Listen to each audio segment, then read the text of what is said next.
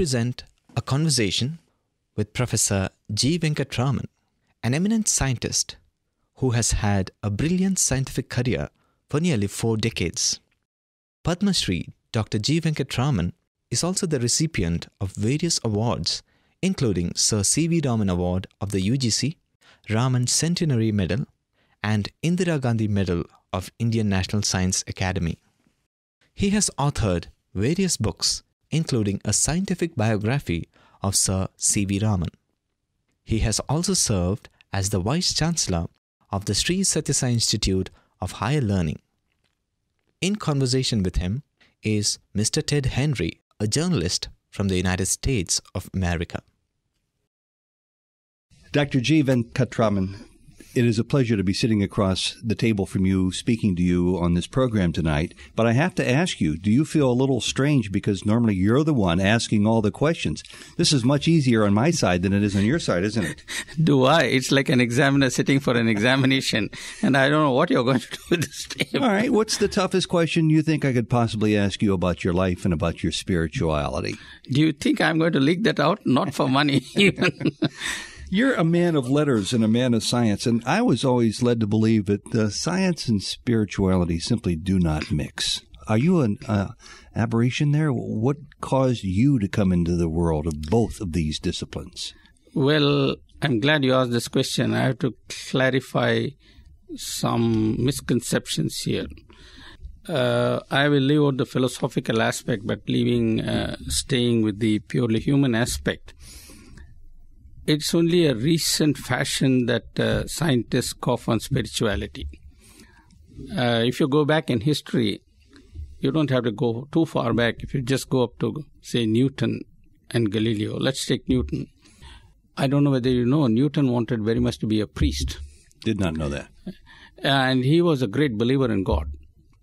And he always was amazed by the power of God. For example, he believed in absolute space, a concept in physics. But of course, now we know there is no absolute space. There is only absolute space-time. That came with Einstein. That's a different story. But the point is, he said, you must have absolute space, otherwise it will not be consistent with divinity. And similarly, he looked at the thumb and said, thumb alone is enough to prove the existence of God. And Newton was not an isolated singularity, as we say in mathematics. He was not an exception. That was the kind of feeling that prevailed. And here you must note that till the Renaissance, there was no separate philosophy and science. In fact, even today, you get a PhD. That's a degree in philosophy, natural philosophy. Mm-hmm. Later on, they started to part company. There are many historical reasons for that. But just to mention another person, I think it was Maupertuis, but I can't be 100% sure. He was the first fellow to discover the principle of what we call least action. And he said, God ordained it this way. So everybody invoked God and attributed the laws of nature to God. As late as the 1920s, Werner Heisenberg, he was a young man then, he made one of the profoundest discoveries of that century, 20th century. At 3 o'clock in the morning, he discovered the laws of quantum physics for the first time. And he later wrote a letter to his sister saying, I felt as if I was looking over the shoulders of the Lord as he was composing the symphony of the universe. And he was a Nobel Prize winner. I won't give a long list, but I'll just jump to Charles Townes, professor from Columbia, who got the Nobel Prize for the discovery of the principle of the maser and the laser. He said, science explains the how of the universe, and spiritual philosophy and religion explain the why of the universe. When did you become so interested in the why? Okay, my case is somewhat different. For the simple reason, I led a double life, so to say. Oh. You see, born in India and having been born in a traditional family, one gets exposed to sort of religion. And I was given a lot of books as a small boy that related to our epics, which I read and I liked. The second thing was, the God that I liked very much was Lord Rama, who stood for truth and righteousness. He was an ideal person, and he naturally inspired a lot of admiration. And he was widely worshipped. And Gandhi was very much around when I was a small boy, and he used to adore Rama. In fact, he died with the name of Rama on his lips. So Rama became very acceptable, particularly because of Gandhi. But when I started my scientific career, I sort of, would think of God at times and science at times. And of course, there were periods when one began to wonder about certain aspects. But later on, as one grew up and one became older and wiser, shall I say, I realized that, as Baba says, science is only one half of the story, and spirituality is the missing half. And unless you have all of it together, you don't get the whole picture. Let me ask you one question about Gandhi, since you brought up his name. If I recall correctly, it was around 1935, 37. He was talking to a reporter from a London newspaper, and he made the comment that my life is my message. Somebody else makes that comment a whole lot, too. What significance does Sathya Sai Baba have in your life? You're going to need more than half an hour for me to explain that. But let me put it very crisply. I think Sathya Sai Baba not only has transformed me, but he has made my life meaningful. I went around doing all sorts of things. I got a kick out of it too, some of it at least. Sometimes the events kicked me, but that's a different story. But I did not realize the answer to certain basic questions. Stephen Hawking ends his book, I think it's called something to do with time. I don't remember the exact title. The History of Time? Yes, I think that's it. It was on New York Times bestseller and all that sort of thing. He ends the book with some questions like, we don't know why the universe is there and what our relationship to it and so forth. I found those questions very interesting because spiritual philosophy began thousands of years ago when man began to ask those questions. You see, ancient man lived under the canopy of the stars.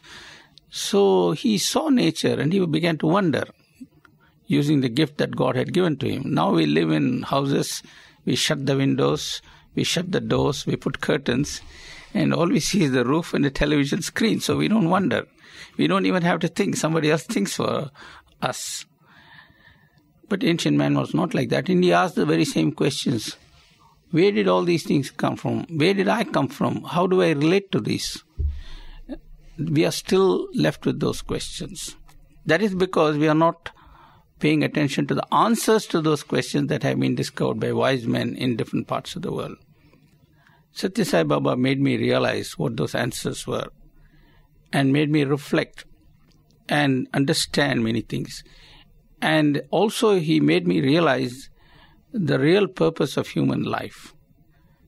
The real purpose of human life, as I now see it, is to recognize the divinity in man. And this is something that has been recognized by many religions. They all say God made man in his own image.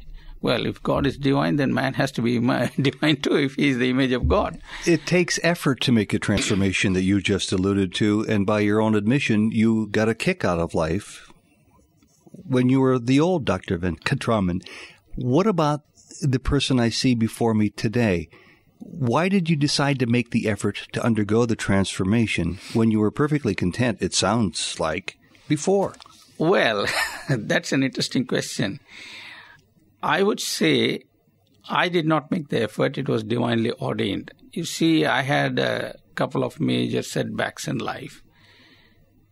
And as one of our saints says, it's only when you are miserable you think of God. When the going is good, you take all the credit and say, God has no business to share my credit.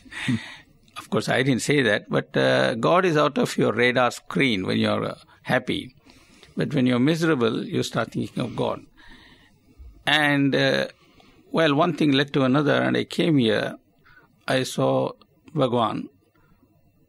a spell was cast over me. I went through all the euphoria of the beginner. But then the scientist in me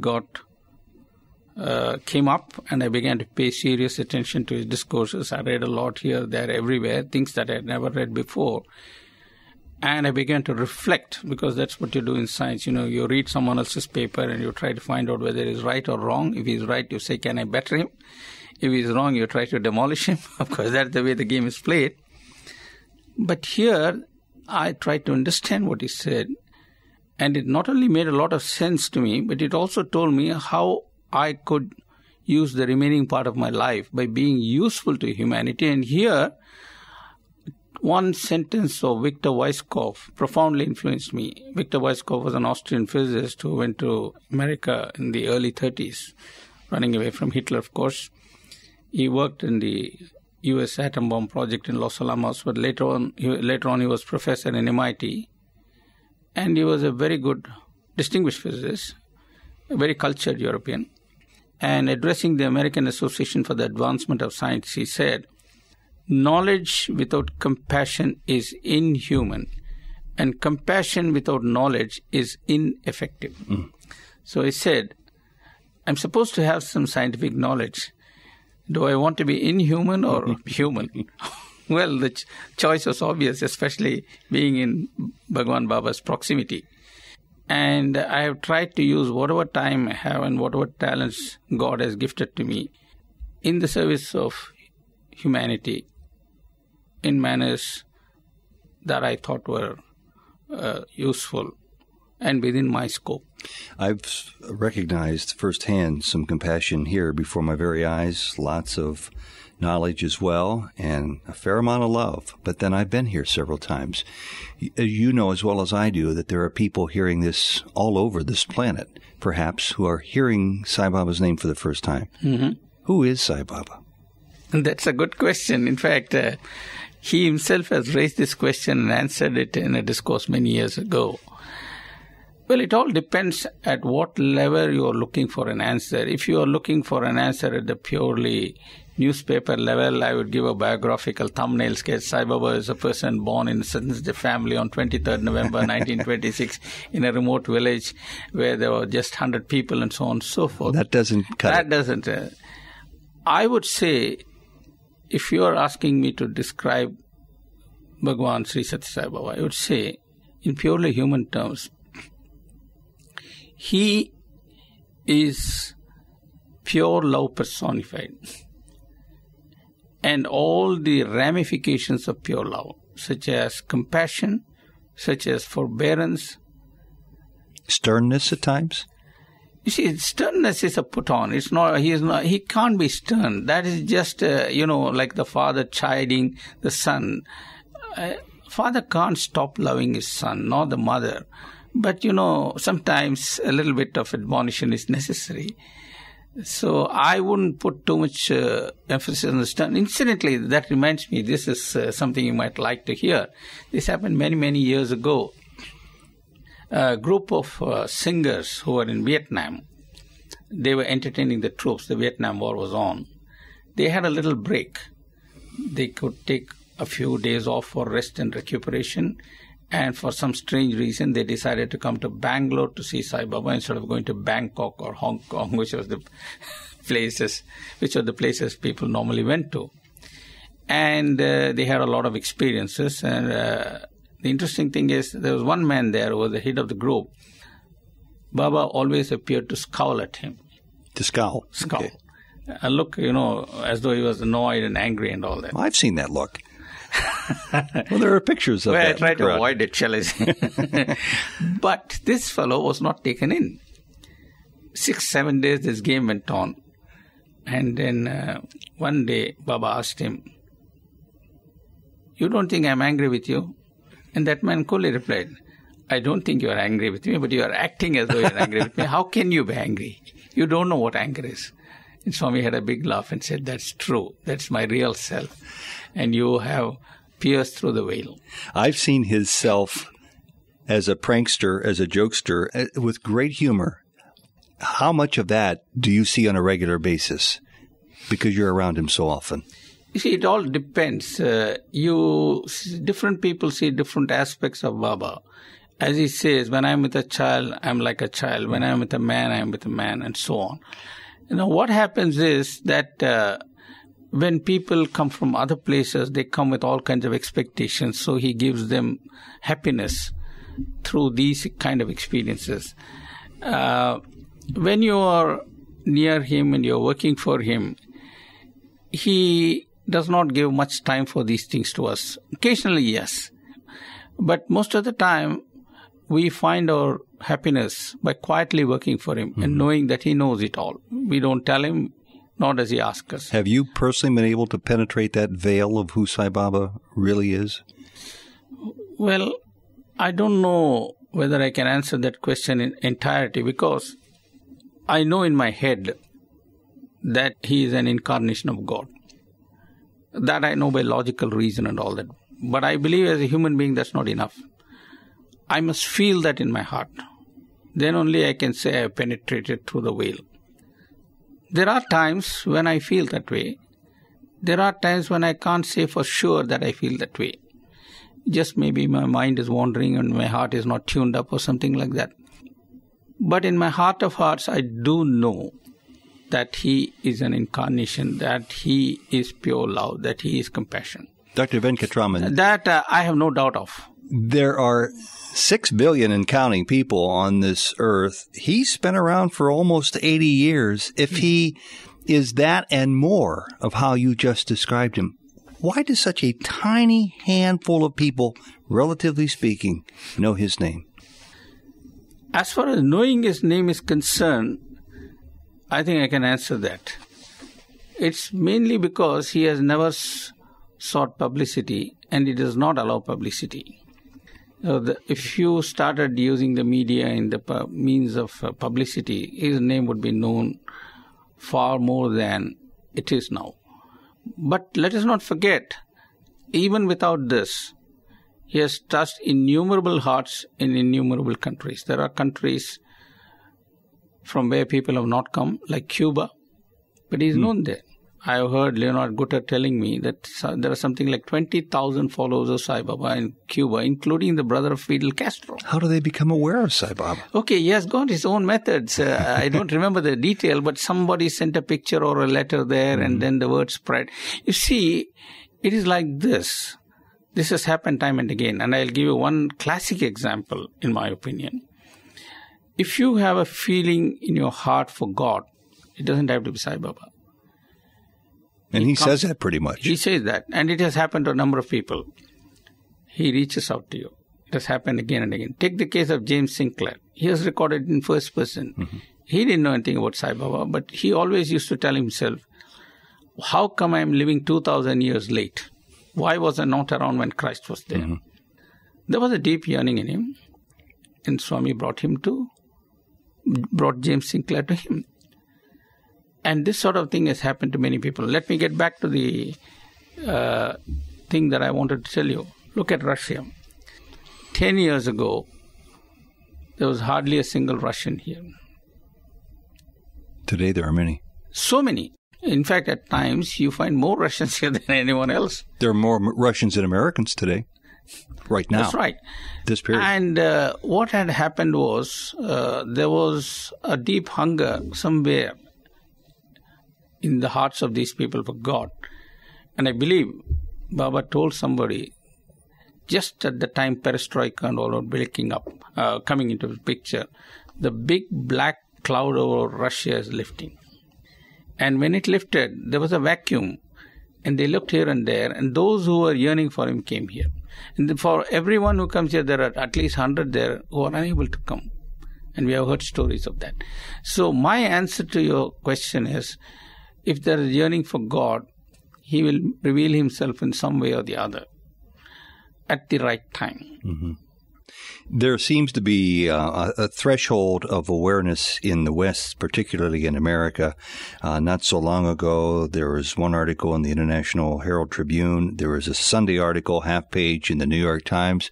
I have to imagine that there are untold thousands, if not millions, of people who are seeing his name in print, seeing his picture in the paper for the first time. Are you ready to have the gates made bigger to accommodate the throngs of people coming to see Sai Baba? I don't have to make it bigger. The gates would collapse if they come.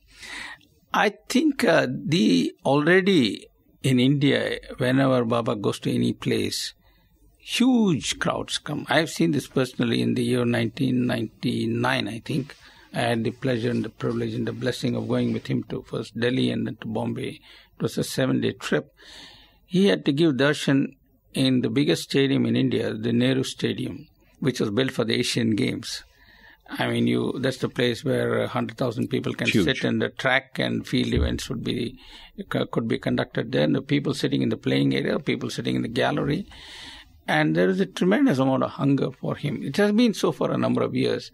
And I think people will be drawn to him in due course when the time is right. You've talked about atheists and people who've had no religion for many, many years being drawn to Baba now from Cuba, from Russia. Of course, there's millions of people here from India who are extraordinarily fond of him. I'm also aware that the Prime Minister of India, who's a Hindu, is a Sai Baba devotee, an admirer, an affirmer of Sai Baba, that the President, who is a Muslim, feels the same way. Talk to me a little bit about his ability to unite people from various religious backgrounds, which makes him unique. See, that's very simple. He doesn't talk religion. He talks the language of the heart. That's all. The best way of describing this, or rather explaining this, is to recall what one Mr. Wellington told us some years ago in a speech that he gave here. Mr. Wellington, I should mention, is a Christian, of course. He hails from the state of Kerala. And he was a member of the communist government. The first time a communist government was ever installed through the ballot. That happened in Kerala. And they came to power through the ballot, not through the bullet. And he was a member of that cabinet. And he was the health minister. Baba went to Kerala. And it so happened he had to bless a hospital. And this man had to come there as the minister. So he didn't like it one bit because A, he was a communist, and B, he was supposed to be a Christian. But somehow he came and he was charmed, and he decided to see Baba here. So he came here, and as he entered the gate, he felt that he was in a Hindu atmosphere. So he was getting turned off. But Baba called him for an interview. And the first thing he said was, Wellington, be a good Christian. Not a Christian, but a good Christian. And this man was stunned. Baba was not trying to convert him. Baba always says, I want to sustain people in their own faith and make them deepen their faith. That is a particular pathway to God. Why do you have to switch tracks? There's no need to. And that is what endears him to people from different religions, particularly from Iran. I have seen big groups come.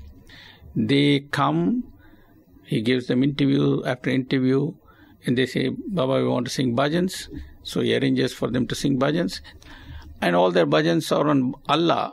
And we all, of course, we don't know, so we can't follow. But we sit and listen. For half an hour it goes on. So he has no sort of divisive feelings. In fact, if you go out into the village, you will see a mosque. That mosque was constructed by him, because the people of this village had to go to Bukkapatnam, which was 6 Muslims of this village, which is 6 kilometers away, and they found it very difficult. So he said, don't worry, you don't have to walk that long, I'll give you a mosque. He has given a mosque. And he just doesn't bother about these things. Some years ago, there was a mass marriage where marriages were conducted for people who could not afford the expenditure. I was present. It was on the occasion of his 70th birthday. There were Christians, there were Muslims. Muslim priests came. They did the marriage according to their custom. There were Christian priests. They conducted marriages according to their custom. And the Hindus, of course, who were the majority, they conducted marriages according to their custom. he just doesn't care about the procedural details. So he says, my language is language of the heart, and my religion is religion of love. So there's no problem. Only we have problem. He doesn't have problem. The people I've met around here are fairly attached to the form of Sai Baba. I would imagine you're no exception to that, and I'm guessing that you probably work at his request. What if he told you to suddenly go into the world and work again, go back from where you came, go to Delhi, go to Bombay? Would you be able to do that easily if he wanted you to just be yourself apart from here? Let me answer your question in two parts. First, I hope he won't ask me to do that. But if he asked me to do that, I would obey his command unflinchingly, because my duty is to do what he says and hope that he'll be pleased with what I do. So as far as I'm concerned, I have no hang-ups on that. But different people are made differently. I attach a lot of importance. Baba says often, you must obey divine commands implicitly. If that is given to me as an order, I will definitely do it. I have no doubts about that. Maybe I'll cry a little bit, but that's a different thing. I got a hanky around so I can manage. You probably have shed a few tears around Sai Baba for the simple reason that you seem to be in the wonderful position of being fortunate enough to be around him so much.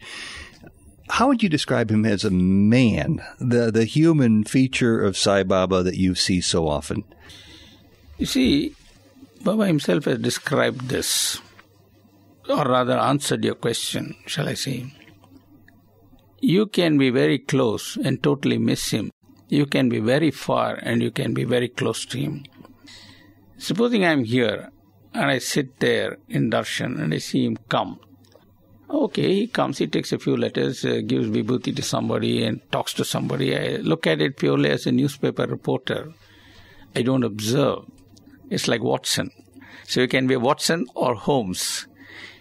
If you're Watson, you're looking at it purely from the worldly point of view. But if you're Holmes, you do a much more closer watch and you also infer. Let me give you an example of what I mean. He comes ever so slowly, he glides, he stops and he talks to people. There are two reasons why he does this. He talks to make that person happy and he stays there to talk so that people in that neighborhood can see him more closely. This is something that people don't appreciate. They can see him smile, joke, and they, also derive a lot of pleasure out of it. And he spends this way nearly 20 to 25 minutes and thousands of people can see him. That's what they have come for from long distances. So even though he doesn't talk to you, you see him for 25 minutes, it charges you. The other thing is, this I have noticed many times, and that's really what confirmed his divinity to me personally. He comes with a wonderful smile and he stands there talking, even if he doesn't talk to a person, as he goes past, I've seen the faces of people light up. There is an extraordinary effulgence that gets switched off the moment he goes. And that effulgence convinced me that there is divine in those people. I mean, these are people with a sort of rough look or tough look, whatever you want to call it. But then when he is there, they change completely. My God! It's not possible for an ordinary human being to do. The other thing is, sometimes he will stand there and look at infinity. It is as if all the people in front of him have dissolved. They become one and he is one with them. He is in a different state, all by himself. And he has drawn into that himself all the people in front of him. I have seen that. Then suddenly you'll snap out of it and start talking to somebody. So you see divinity at the practical level and or more or less at the abstract level. And therefore, it's all a question of how you look at him. As he says, if you look at God with a human eye, you will see a human being. If you see God with a divine eye, you will see the divine. And that applies not only to the form of Sai Baba, but even nature. I remember many years ago, I was in the Himalayas in a place called Gulmarg in Kashmir. I was there. There was a Christian with me. He was an architect working in our department. And he looked at all those wonderful snow-capped mountains and the meadows at the lower levels. And he said, gosh, we don't need to build a church. This is the greatest church and it's been built by God. Yeah.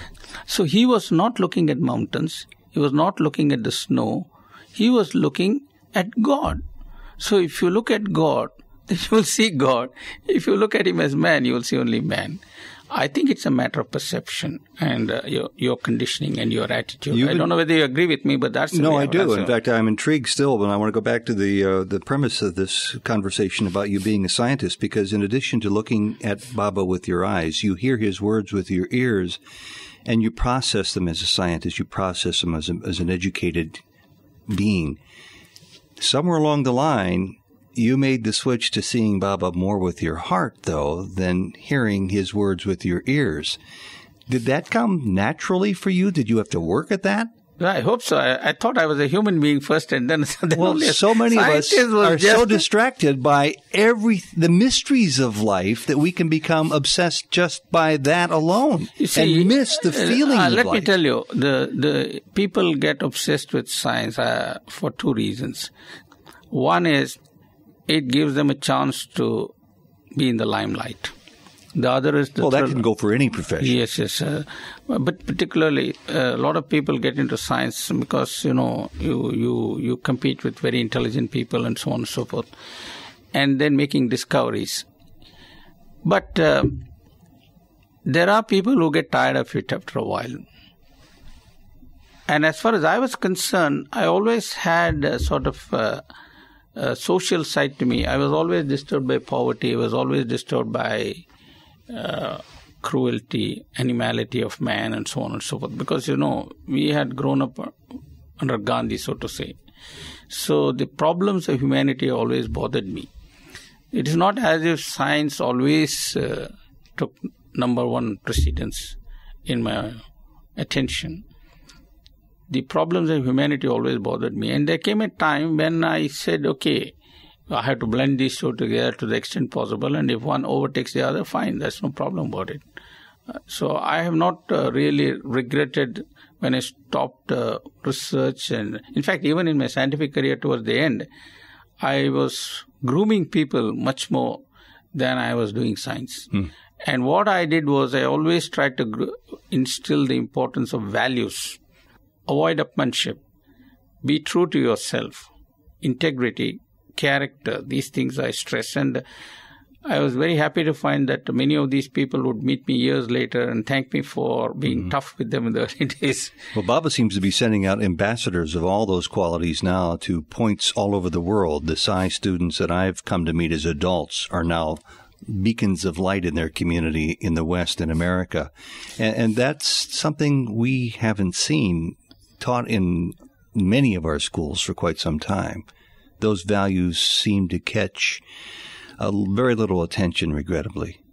Well, that's because our priorities have changed. After all, I have read stories of George Washington standing up for truth without being afraid of punishment. And if you listen to Baba's discourses regularly, you would be amazed at the number of times he mentions Abraham Lincoln.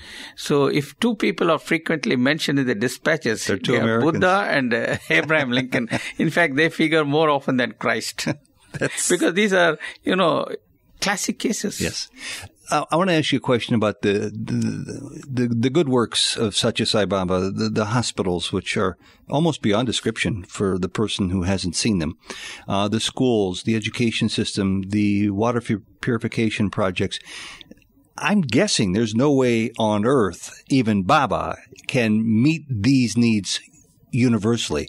Is the purpose behind these works to serve as a model for others to carry on? If the people of India can do this with very little money and do it so successfully, is that the purpose of why he's putting so much attention towards this, to serve as a model for others? See, there are a number of reasons. I can't second guess him, but I can say there are some obvious lessons to be learned.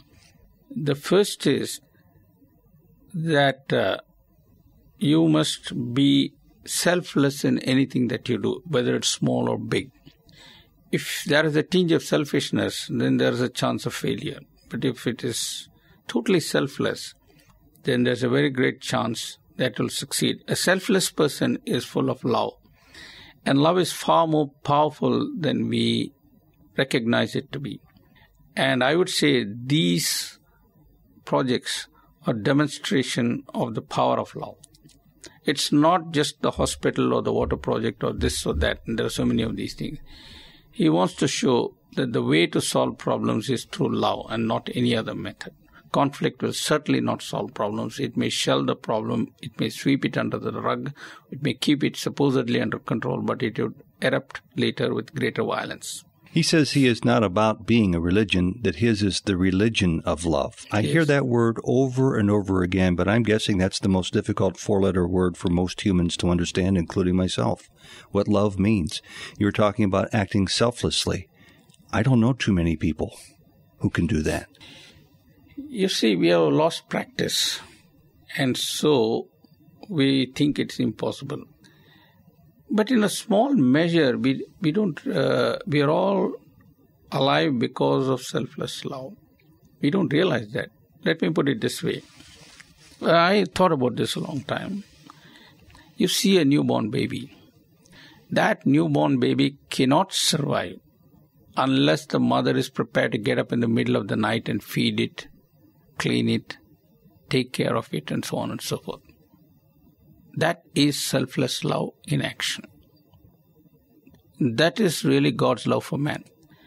You and I would not be alive if our mothers hadn't done it.